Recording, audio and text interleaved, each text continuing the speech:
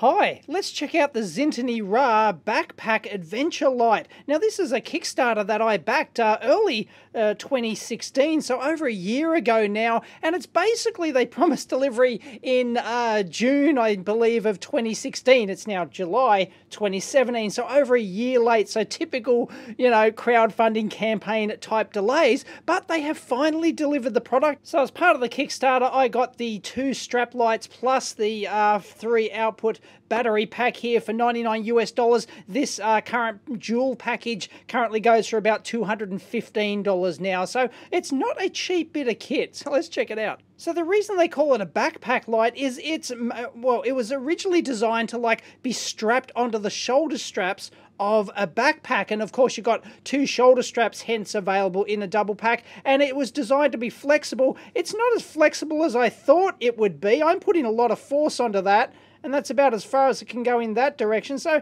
I thought it'd be a bit more flexible, but it's good enough for the shoulder strap of a backpack, I would suspect. And I did not get, but I believe you can buy as accessories like Velcro attachments and like a D-ring attachment for it that can go onto backpacks and other stuff like that. So I'll just have to figure out my own way to fix that. I'm not even sure it was an option at the time for the Kickstarter, but it's basically USB powered. There's no inbuilt battery. There are 5 high-quality Cree LEDs in there. I'm not sure of the exact type, and of course it's a the fins on there you can see are the heatsink, because of course you have to get heat out of this puppy because they can be quite bright. There are 3 multiple levels with the single push button. It's designed to be waterproof. And the light output is massive. It's actually up to 1600 lumens, supposedly. So yeah, it is pretty kick-ass. It does have lower modes as well. 120 degree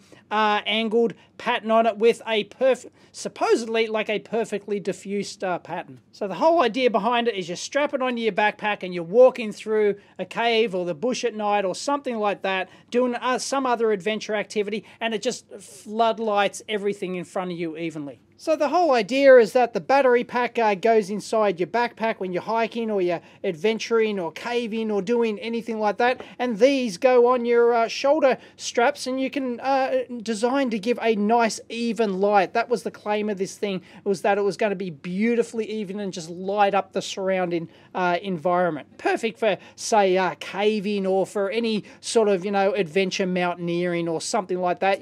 Typically you're going to use a headlamp, but if you're doing long bushwalks and things, it's not the right lighting solution, because 2 of these weigh, a reasonable amount, anodized aluminium, and of course a big beefy 13,400 milliamp hour lithium ion pack is not lightweight as well. So, usually the goal of lightweight bushwalking is to go as lightweight as possible. So you're going to get a real lightweight headlamp, and you just put up with how much light that's willing to give out versus battery. This is like a real high-end solution for producing lots of light, if you don't care about weight, basically. So it's not for your ultra lightweight bushwalkers who, care about every gram. Sorry, ounce for you Yanks.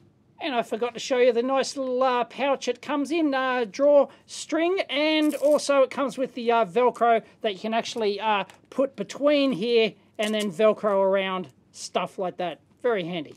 But yeah, it fits in there quite nicely, so you can throw a couple of those in your backpack.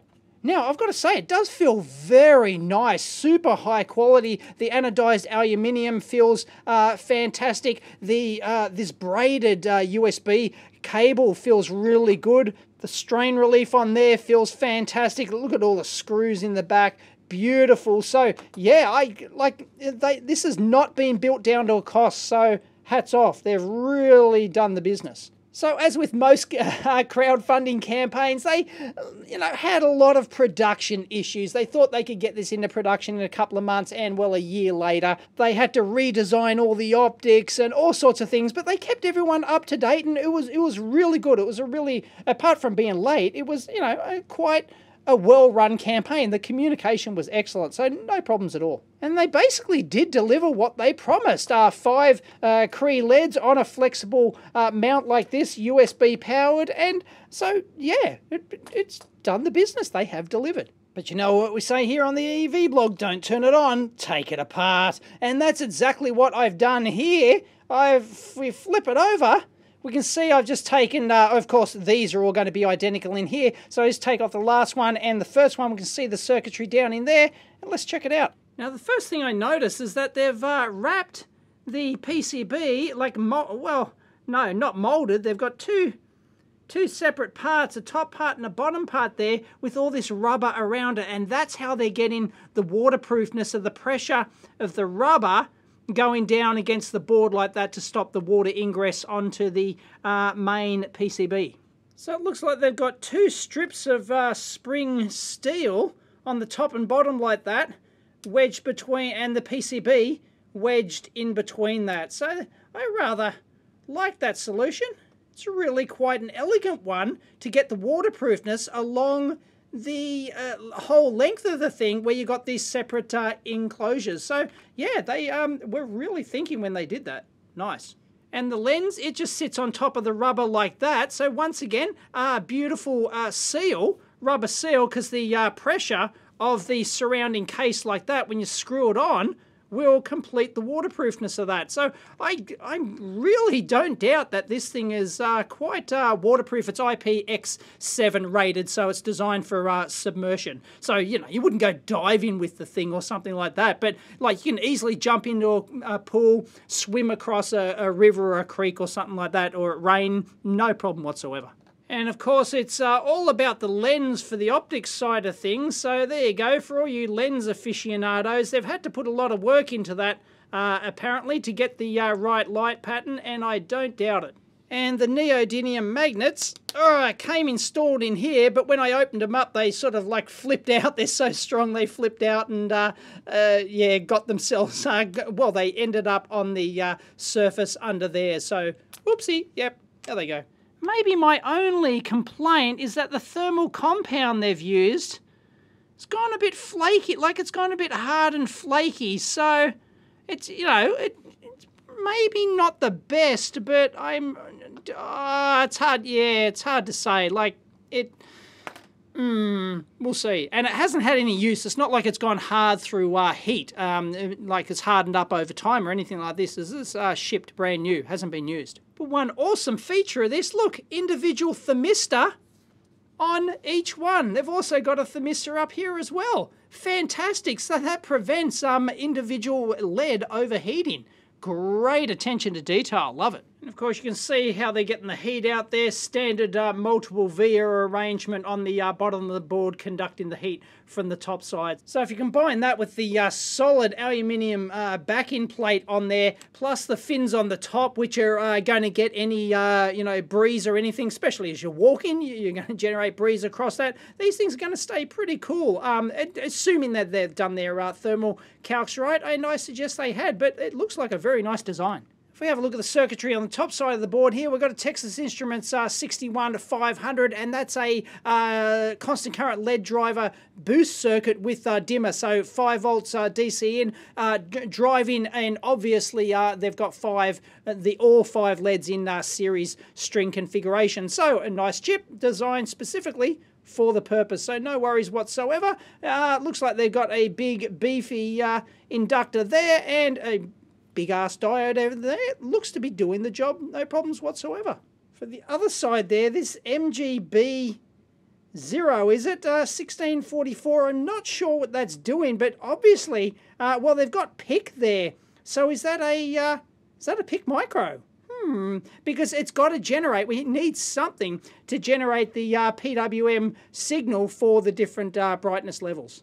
And just do some measurements with it on low brightness. We're actually getting at the end of the cable 5.16 volts, so that's good. It's compensating for any loss in the cable, but let's switch that brightness up, shall we? How do we do that? There we go. Whoa, full brightness. Whoa. Still 5 volts at the board. Perfectly designed. I love it.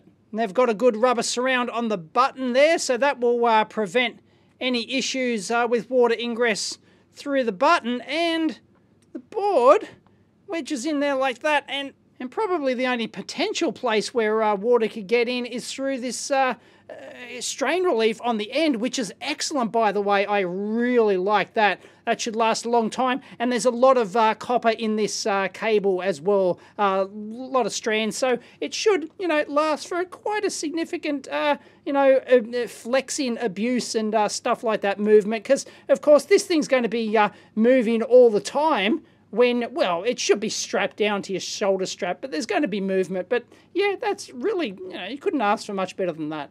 And we've got about 25 milliamp draw there on the low setting. Let's whack it up to high and see what we get. There we go. Drawing 1.37 amps. So that's a consumption on full brightness there. It only has the 2 brightness levels plus a flashing mode of 7 watts. And so for a nominal energy capacity of, 49.5 watt hours, we're looking at about 7 hours continuous use on full brightness. I'm not going to have the time to test it for this video, but I'll take it as a given. I'm sure they've done their test. This looks like a professional solution. So I don't know where the battery pack, who it's made by, assembled in some Wanhanglo factory in China. But, I'm sure it is a decent quality one. It feels decent quality. It's the vibe. Feels pretty good. So I'm sure you'd get, close to 6 to 7 hours use on full brightness. But of course, you wouldn't be always using the thing on full brightness. You'd be, just for regular walking or something like that. I'm sure the lower brightness setting is more than good enough. And I actually like how they've made the cutout for the thermistor in there. Very nice touch. One small little criticism, when I was taking this out, I did see a couple of dags coming off from the braid. This is a braided cable, so metal dags coming off. They just need to be careful in production that they don't short over to any of the pins on the top side or the bottom side. Because, you might get a yield failure there. So I've had it running for a little bit. Let's have a look under the FLIR camera there. You can see that the hottest parts are actually the metal strip in between there, which are getting like 45. I think I measured one of them up to probably close to 50, 47, something like that. But the back side of the anodized heatsink section of each one, 40 odd degrees. So as long as you keep it under 50, which is basically the too hot to touch temperature, it should be all right. So that's not bad, considering that this is, remember, this is drawing 7 watts. So yeah, you need a lot of surface area to get rid of that heat. And that's doing not too shabby at all. You can see the battery pack over there as well. That's getting up to 30-ish. And if we have a look at the top side there, once again, it's getting, 50 on the metal strap and some parts of the front surface. That's the dome of the lens. So yeah, I'm going to give that a pass, considering that there's static in here, no aircon on, so there's no airflow over that. That's pretty good. That'll get cooler once you start walking or in cooler environments. And you can select which mode it powers on in too. I've selected so it comes on the full 1600 lumens, but of course if you cycle through, you can set it the low one, and then you can just press and hold the button and it'll flash, and then next time you switch it on, it should. I don't like that you can't just switch it off. That's a bit annoying. What am I doing wrong? I haven't read the manual. I don't think it actually came with the manual. There we go, off, and then back on, low brightness. Yeah, the buttons are a bit funny. There could be a pebcac. So I've got it hooked up to my backpack. Let's give it a whirl. Although it's daytime here, so I'm just going to walk around the lab like a dork. All right, I've got it. It's on. It's just the particular backpack I've got's right high on here, and it's, you really have to get it down much lower if you wanted it to point down towards the ground. So that's just an implementation thing. But I can change the brightness up here. Cool. Let's turn out lights, give it a whirl. God, I'm a dork.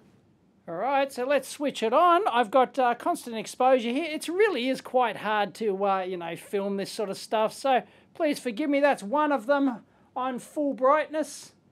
And, oh, hello. There's the other. So there you go. I walk around, it really is an incredibly even pattern of light. There's no real hots. The only hot spot is where they overlap. But if you take, if you only have just the one, it really is a very even beam. I'm not sure if you're seeing that, but yeah, it's pretty good. I like it. This might be hard to see, but on low, I think it's going to be good enough at nighttime just for walking through the scrub or for doing basic scrambling or anything else. And of course, you get a massive battery life from that most of the time. It's only if you were skiing at night or something, you'd want the full brightness. If you're mountain biking at night or something like that, you definitely want the full brightness. But yeah, I think it's good enough. And be nice to have an extra mode though. And just for a constant exposure camera comparison, this is my D-cell mag light, and it's not that great at all. And we switch on the Zyntony Ra. Look at that, that's just one of them. Nice. It's just no contest. And look at the evenness of it. You can see the spot nature of the mag lamp. And I tell you what, it barely hangs on with all the magnets on one side under its own weight. That's like, yeah, not great, but good enough for its intended purpose, of course, which is to go inside clothing with the strap that they've got on this thing, which you can buy separately and then put inside your shirt, and it just clips onto your shirt without any attachment at all. That's quite novel. I think it's really quite good and really quite novel, really quite well engineered. I'm very impressed by that. They really haven't put a foot wrong there, so that's fantastic. Of course, I haven't done any long-term tests on it and stuff like that out in the field, but just from the looks of things, the teardown and the design and the look and feel of it, it looks like they've really hit the money on that. So no worries whatsoever. So it comes down to whether or not it's fit for purpose. Most definitely, if you're doing any nighttime skiing, snowboarding, mountain biking or something like that, to have this strapped onto your clothing, onto your backpack or something like that, it's fantastic. And it's basically a new concept. I'm not sure if anyone's actually if there's any competitors for this like strap-based light. Just wish it maybe had an extra mode on the thing or something like that, or maybe adjustable brightness or something like that would have been quite neat. So they actually delivered on this thing, and they delivered well, and it is superbly engineered. I love it, the Zyntony Ra. So I give that a thumbs up for its category of a strap light. They're basically creating a new category almost, but yeah, that's well engineered, so definitely a thumbs up there. At $215 odd US, it's an expensive solution for the two strap lights plus this, plus the including this, and plus the accessories on top of that if you want those. But if you're serious about your nighttime adventure stuff, there's probably no rival. I mean, 1600 lumens. I can't wait to actually use this in anger in the field. Should be fantastic, but that's got win written all over it. So anyway, I like it. And if you like the video, please give it a big thumbs up. And as always, discuss in the comments or EEVblog forum down below. Catch you next time.